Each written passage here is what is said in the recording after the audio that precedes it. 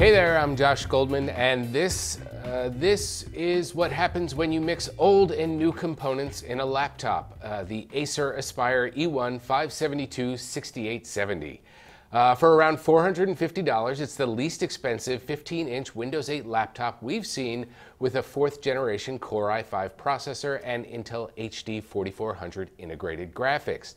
Those are specs we've seen in several higher-end Ultrabooks we've tested, but the rest of the E1 is pretty low-end. The shell is plastic and has considerable flex outside and inside. The glossy 15.6-inch LCD doesn't get all that bright and has a 1366 by 768 resolution and isn't a touchscreen. The touchpad is okay, but its buttons are only clickable on the ends, and similarly, its speakers are good, but fire downward, so whatever surface you're on, lap or desk, the sound is muffled. There's no optical drive, even though there's a spot for one, and despite the new power-saving processor, its battery life taps out between 3 to 4 hours. Now, that stuff is pretty minor and not unexpected given its price, and there are some positives here.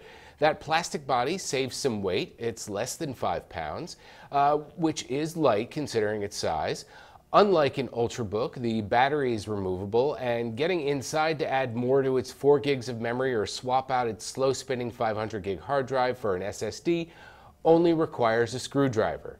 The keyboard, though not backlit, is big and comfortable and has good key travel, and it even boots quickly. So while it might not have the long battery life we've come to expect from a Haswell laptop or impressive performance, it's a solid, budget-friendly laptop.